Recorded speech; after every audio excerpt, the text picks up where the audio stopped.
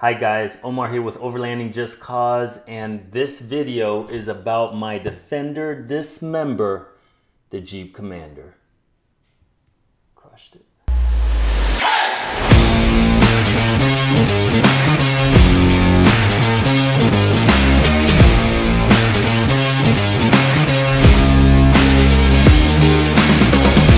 In this video, I want to talk about my wife and I's experience over at Overlanding Expo East, October 8th, 9th, and 10th.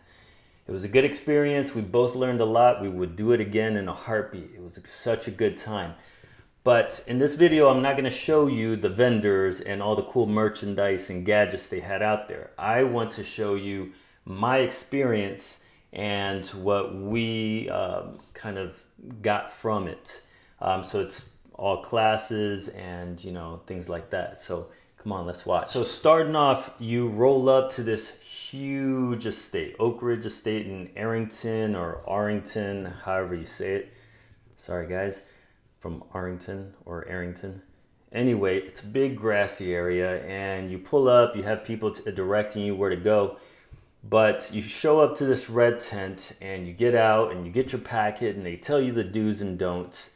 And from there, they tell you the section that you can camp out, depending on what kind of ticket you got. So we got the experience package, so we go to the experience area, and we ended up meeting some people at this red tent that owned a 95 Defender.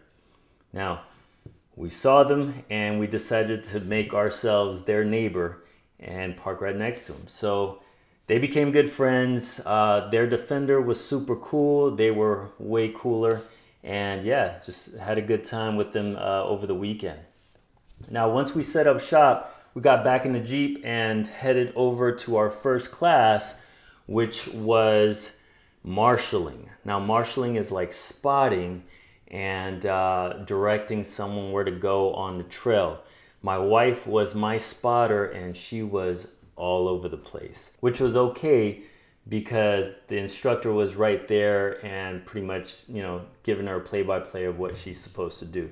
So the spotter is the eyes of the driver and the driver is the operator. One thing I got from that class is that I'm not a very good listener to my wife. After the marshalling class, we went back, parked the car and just set up shop. We got everything out, made lunch, and just hung out for a little bit before we went to the actual expo and checked out what was on display. Now, there was a lot of stuff on display. Thankfully, I left my wallet so that I couldn't spend any money. But it was really nice looking at the cool stuff, and I definitely set up a dream list. After walking around, we went back to camp, we had dinner, and then later on that night, there was a raffle. We ended up winning a flask. Yeah, that was cool. You see my beautiful wife there, she's excited. After the raffle, we stayed back for a overlanding movie about a couple that go across the country on their motorcycle. And yeah, that was cool to watch. That next morning was a Bronco ride. Now, the way it's set up, you have to sign up first, you show up, you meet your instructor, which in our case was a driver named Yolo, shout out to Yolo, and she got us in this yellow Bronco, which I believe was the Badlands package, and took us off on this trail and showed us what this Bronco can do. My wife and I were both very impressed with the capabilities, and it was a lot of fun. Now, my wife has a Bronco on order. I believe she's supposed to get it in like 6 years. I'm just kidding. I don't know when she's gonna get it. After the Bronco ride was the trail course. And this is a driving course. I pull up, instructor's right there next to me, and we go over elephant's feet. We go over humps and rocks. You go over a hill, use the hill descent, and yeah, the instructor's right there next to you the whole time, stopping you in certain obstacles and showing you what the vehicle's doing, what the tires are doing.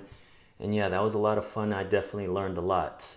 His big thing, the instructor, Pete, his big thing was left foot braking, which I had no clue how to do. So yeah, it was a very good experience and definitely learned a lot. After the trail course, we went back to camp, parked the vehicle, and walked back to the track where we had another class on winchless recovery. Now this is a think outside the box. If you got stuck and you didn't have a winch, how would you get your vehicle out? Using maybe traction boards, digging up dirt, placing rocks in places. It was a very interactive class. You know, the students were able to help the instructors, and we were just thinking outside the box, what would we do? And the whole thought process behind it was going from what it takes with the least amount of work to, you know, now I'm digging with a shovel and that's the most amount of work. Once we got done with our second class, that was it for day 2. We went back to camp and we just had dinner, hung out with our cool neighbors, and ended up going to bed a little early and just watching a couple shows of The Walking Dead and cuddling. Day 3 was really cool. It was our last day. It was Sunday.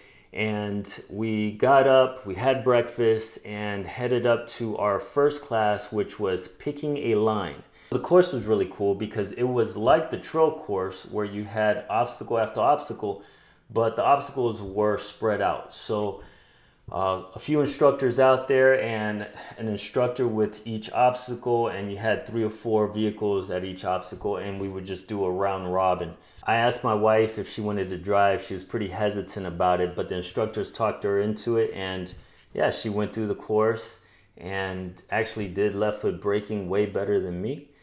But yeah, so she had a good time. It had the hump that we got the Broncos stuck the day before. You had to go over. Now this hump, you know, it's nothing massive, but the whole point behind it was trying to keep all the wheels on the ground as you're going over. If you did touch the bottom, you wanted to touch obviously where there was armor, and that she did. On the rock portion of this, I sped it up because 75 feet of rock, it did take a while. I'm the spotter, I'm telling her which way to go. But I did slow this portion down. Number one, you can see my facial expression. I was a little worried with her driving my car.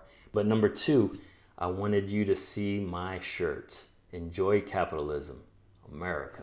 After she got done driving, I got in the driver's seat and had fun. Just went around each of the obstacles and practiced left foot braking. Once we got done with that class, we parked it up in the parking lot of the track and we had lunch. Here I'm just walking around, just showing it off. After lunch, we had our last class of the day, which was Winching 101. Pretty much teaching you the basics of using a winch, the do's and don'ts, and how not to kill yourself. There it is, guys. I hope you enjoyed the video. It's just a quick glimpse of what we did overall through the weekend, and yeah. So I'm new to YouTubing, I'm new to overlanding, and one thing we got out of this weekend was at one point early on, my wife asked me, hey, if we go camping with a family, where are the kids and the dogs going to fit? Now obviously the kids in the back seat, but the dogs, there's no room for them. So she goes, maybe we should get a trailer. And of course I'm like, yeah. So stay tuned. I'm gonna get a trailer, I'm gonna build it up, and more videos to come. So I hope you guys enjoy. Till next time.